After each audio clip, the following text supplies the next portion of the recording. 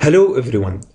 Today we are going to show you how to create a button and insert it into the layer slider. First thing will be is to log into your site WP admin and open the layer slider where would you like to add the button.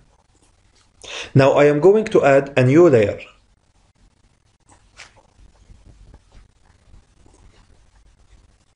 I will name this layer button 2. Now we will go through 3 steps.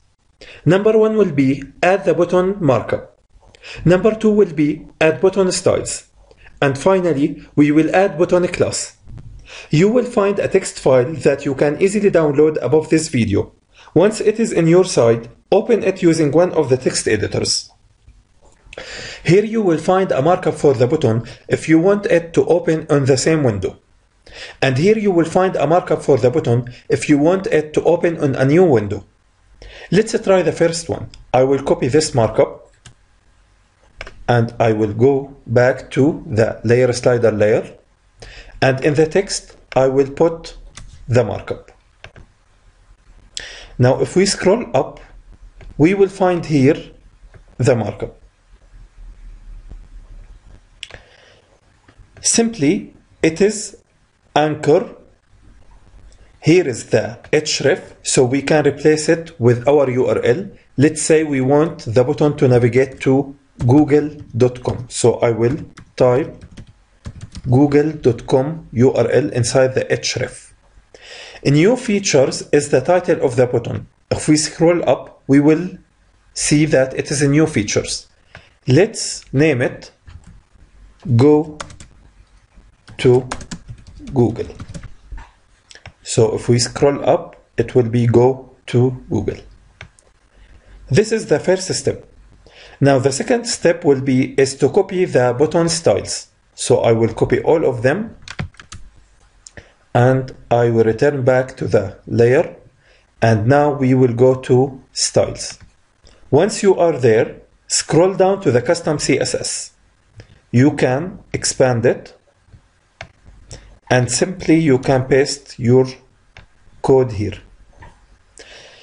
The first one will be the font size of the button. It's the font size 12 pixels. Now the color of the text is white. The font family is Open Sans. The font weight is bold. Letter spacing is the spaces between the letters is 3 pixel. The border radius is 3 pixel.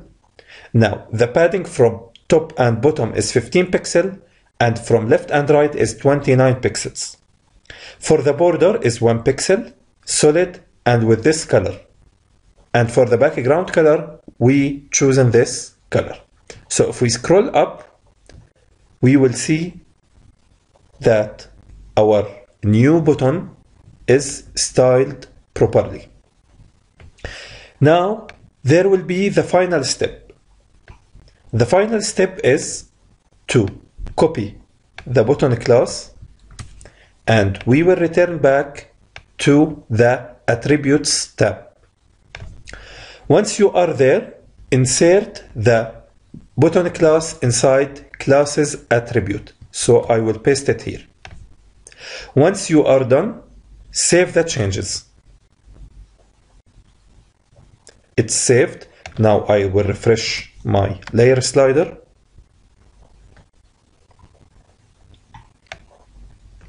And here we will find our button. If we hover there, it will navigate to google.com. Now, let's say that we want the button to open in a new tab.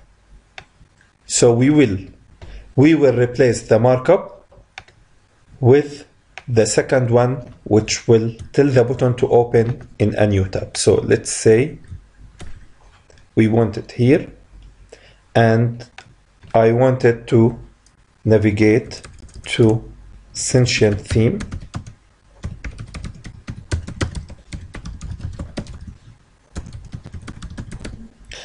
Now I will name it Go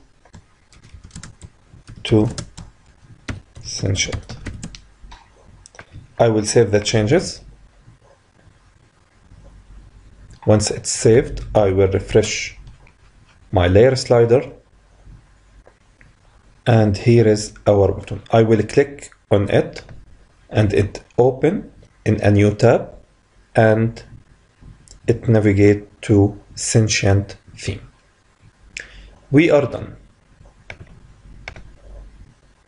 If you have any questions regarding this video, just hit up our support forum and we will be there to help you anytime.